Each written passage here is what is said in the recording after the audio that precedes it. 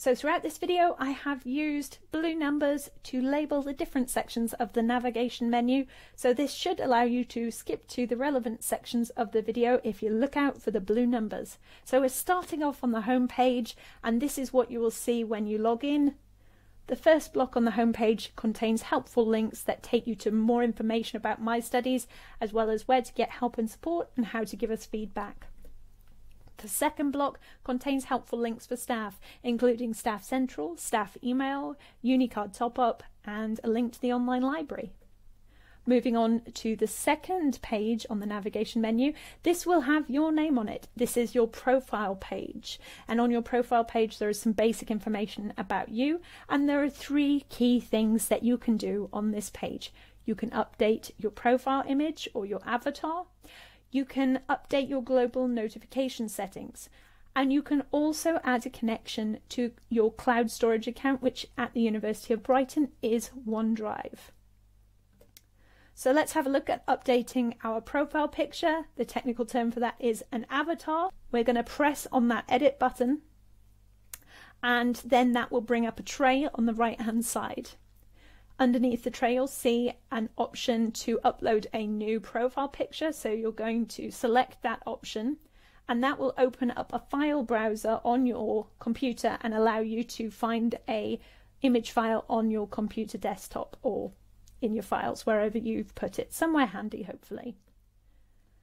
So once you've selected an image, you'll see a progress bar there. And once that's uploaded, it might look something like this. So just to be clear, I used Microsoft Paint to pre-prepare this image. I added on my pronouns and added a little bit of space underneath the image so it all fit into the circle nicely. So being able to add pronouns is not yet a function of my studies, but I used Microsoft Paint to edit my image so that they're displayed here. So let's move on to global notification settings, which we can edit on the bottom right hand side. So again, we've got an edit button that looks like a pencil. There we go. And if we select that, then a tray opens up on the right hand side and we have all of our ticky box options. So say I wanted to get a notification in my activity stream about new items that were to be marked, then I could tick that ticky box and go ahead and press save at the bottom. The next option is to manage your email notifications. So things like announcements still get emailed out to you if that's the option that was selected by the person sending the announcement. But this is where you can take it a little bit further. So again, I have an edit button which looks like a pencil, and I can then go through the list of checkboxes and select the things that I would like. So say I would like a new message each time a student sends a discussion message in my module. Then I could tick that and that will send me an email. I can decide if I get an email straight away up at the top there, or if I want to have a digest email once a day. So having chosen those ticky boxes, I would want to go down to the bottom and press save. The final option you will see under global notification settings is push notifications. Now I'm not going to go through this because this relates to the Blackboard Instructor app and also the Blackboard app for students, neither of which we use at the University of Brighton because students have the My Brighton app. So it would all get very confusing if we tried to use those apps as well. Finally, you can add a connection to a cloud storage account. So to do that, you press on the Add Account option. Having pressed on that, that will open up a window, and to link up your OneDrive for Business account, which is what you have at the university, you need to select the OneDrive for Business option. So there are two options. You need the OneDrive for Business option. You will see that there are other cloud storage providers listed on this page. These are not supported at the university and they do not meet our GDPR and data protection requirements, so please do not connect up any of these other services.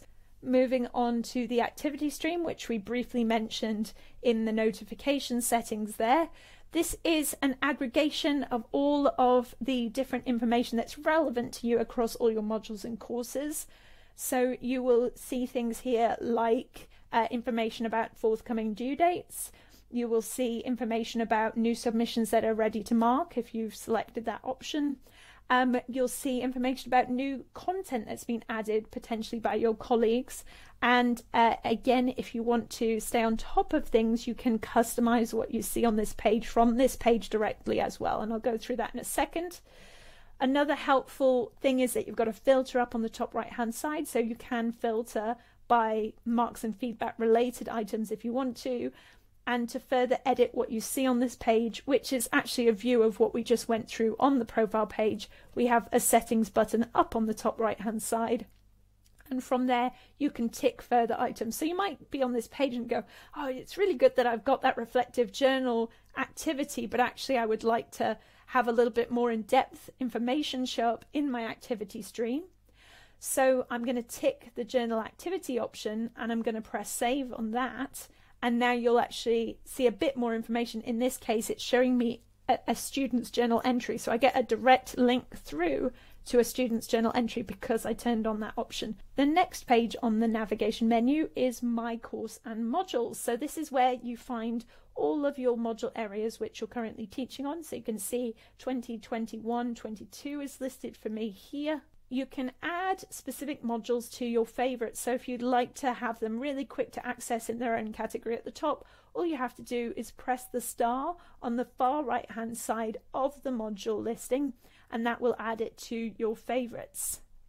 So once you have some favorites, you'll get this category at the top. And if you wanted to remove this from your favorites, you just press the star again. So there's two different views for your My Course and Modules page. You can have grid view or list view. So we were just in list view. That's what this looks like. If we want to move to grid view, we press this button on the top left hand side.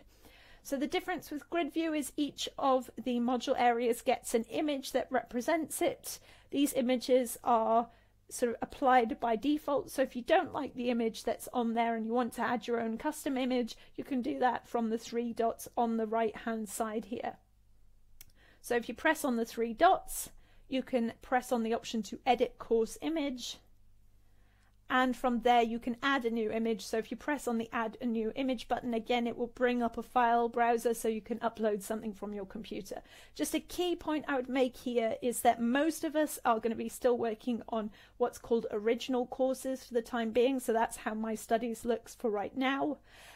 If you add an image which is taller than 300 pixels as it's specified here, it will really make things on your front dashboard page look very strange. So if you are going to add an image, please make sure that you resize it and maybe use a piece of software like Microsoft Paint first to get it to 300 pixels high. If you need help with this, please contact your learning technologist. So having done that, this is what it would look like. I've added my own image, which I've resized. I'm going to press save, and then that would get applied to my module on the grid view there. Now I want to return back to list view to show you another thing, so we're going to do that. So in list view, just so that you can tell these things apart, some people are going to have original courses, which is the version of My Studies we're on right now, and some people are going to have ultra courses.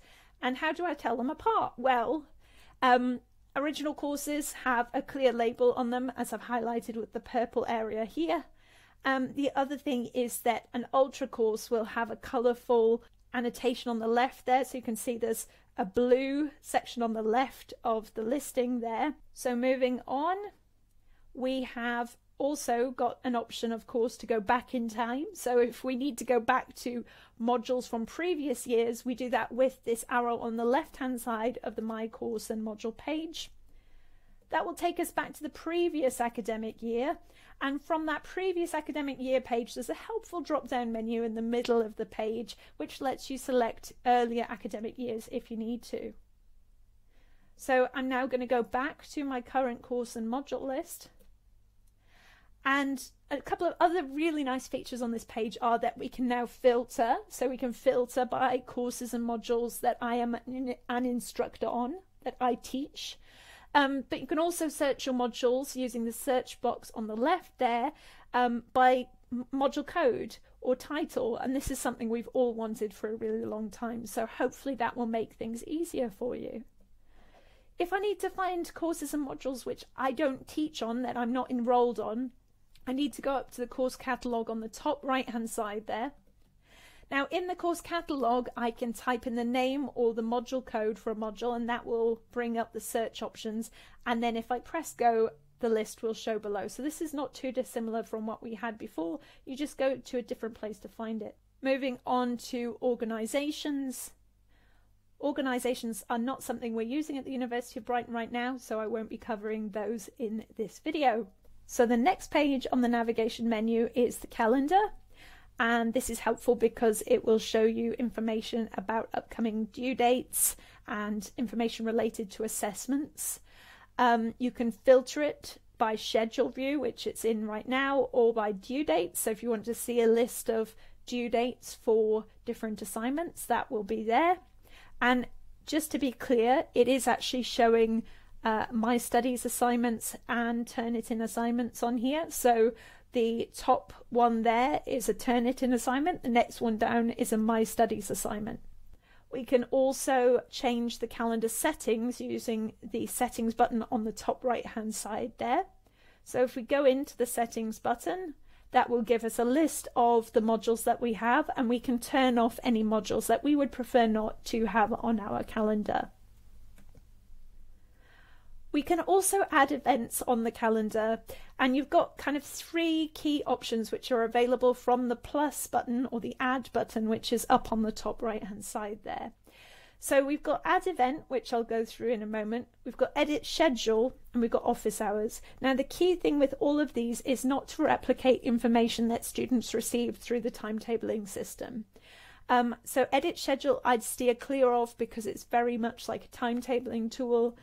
Add office hours is fine, and you can do that either globally or for individual modules, but it doesn't have any kind of schedule features with it, so students can't sign up for a slot to meet with you during your office hours. So it is of limited use, I believe. So let's go through adding an event, and say you've got an event like a field trip that you want to add to the calendar just to highlight that to students. So you type in the name of the event at the top in this tray that's come up, and then a little bit further down you've got a place to actually add which module area you want to attach this calendar event to. So I've attached it to EV700, which is one of my modules. I specify a start and end time, and then I've specified a location. We've got description down at the bottom here, and I've just explained where students can find out more information about this field trip event, and then I'd go ahead and press save, and that will be on my calendar. We're now going to move on to the Ultra Messages page on the navigation menu. This is only available to people who are in the Ultra Pilot, people who have Ultra modules. So you don't need to worry about this if that does not apply to you. If you have an Ultra message, you will see a number appear next to the envelope. So you can see there's the envelope icon on the left of the item on the menu there, and that will show a number in it. And then if I scroll down the page, I will see which modules are. So you can see that that is an Ultra module because it has a blue bar next to it, and it also has an unread message. So to read my message, I press on the title of the module, and then in order to mark this message as read, I need to press on it, and that will open this tray on the right hand side. And I can't actually reply to this at the moment, so the only people who are going to be sending messages in Ultra modules are staff members. Students can't send messages, and no one can reply to these messages. The messages tool is a replacement for email in Ultra modules. For everyone else, just keep using the email tools as you usually would. Next up, we have the marks and feedback page in the navigation menu. This shows an aggregation of all your courses and modules, so it might be a little bit confusing because you can see it's showing course areas here, which is not generally where we go and mark things. What I would like to just highlight to you is that for Turnitin assignments, it might not show you the most accurate information here because anonymous Turnitin submission points don't transfer any information to the My Studies grade center or grade book in Ultra until the point of the post date.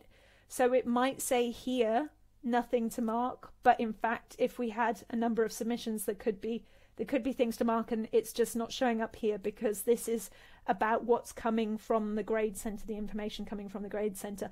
So our key advice is always to go to your modules themselves, and particularly with Turnitin, you'd still be going to the same place, Course Tools, Turnitin Assignments, and looking at the list of submissions that you've got from students there. Penultimately, we have the Tools page in the navigation menu. We're not using this at the moment, and we're not promoting it to academic staff, so I won't be covering it in this particular video.